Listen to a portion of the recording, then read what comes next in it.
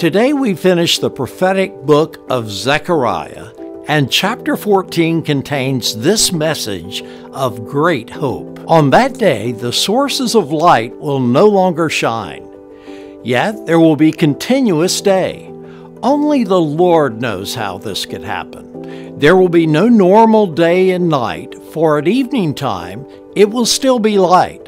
On that day, life-giving waters will flow out of Jerusalem, half toward the Dead Sea and half toward the Mediterranean, flowing continuously in both summer and winter.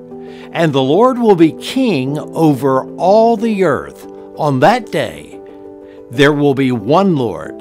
His name alone will be worshipped. The phrase life-giving water has also been translated living water. To those originally hearing this prophecy, it would have meant that the water was flowing, like from a spring or a waterfall, rather than stale water that had been collected in a cistern. And someday soon, this pure, fresh, flowing water will run from Jerusalem in two directions. Part of the spring will flow to the east, toward the now Dead Sea, and the other part will flow west to the Mediterranean Sea. It seems it will run continuously for 1,000 years and not dry up, making the desert blossom as the rose even in summer.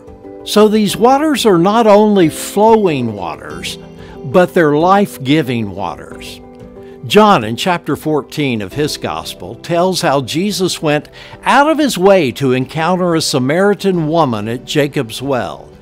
He surprised the woman by asking her for a drink of water, something a Jewish man would never ask of a Samaritan woman. But Jesus explained, saying, "Anyone who drinks this water will soon become thirsty again. But those who drink the water I give them will never be thirsty again. It becomes a fresh, bubbling spring within them, giving them eternal life." And here's the thing. In each of these texts, it's the same kind of water. It's fresh, it's flowing, it's life-giving, it's everlasting. It's the water that only comes from Jesus, the power and the presence of the Holy Spirit poured out on all those who believe. In Ephesians 5, Paul said, "Don't be drunk with wine, because that will ruin your life. Instead, be filled with the Holy Spirit, this life-giving water."